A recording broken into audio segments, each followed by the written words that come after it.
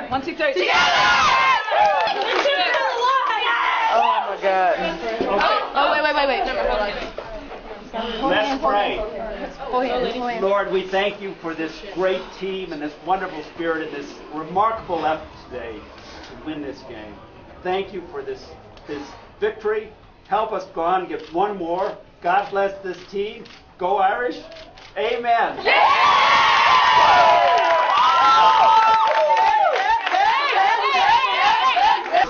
I'll take it. Let's go again. I need to get running more.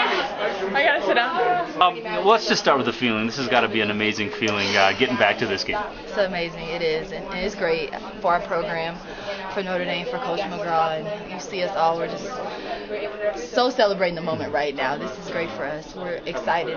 We understand we have unfinished business, but at the time now, we're just enjoying it with each other, with our coaches, with our fans who traveled so well. And they were loud tonight. They were definitely the loudest crowd here. And it's just great. You know, we have opportunity to, avenge our loss last year.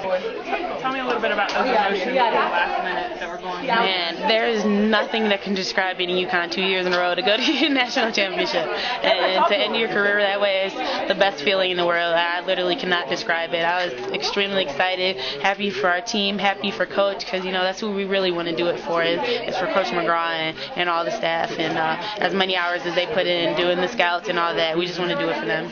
Take us through the sequence on offense when you were wide open for those threes and what was going through your mind.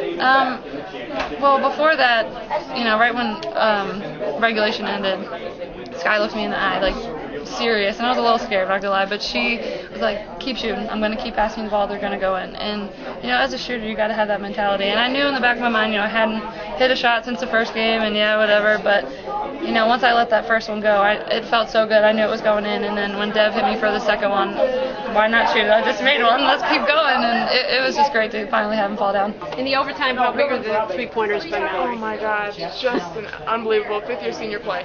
Absolutely, just a really heads-up play for her. She was joking here. She hadn't made them all this NCAA tournament run, and so she made them a perfect amount of time.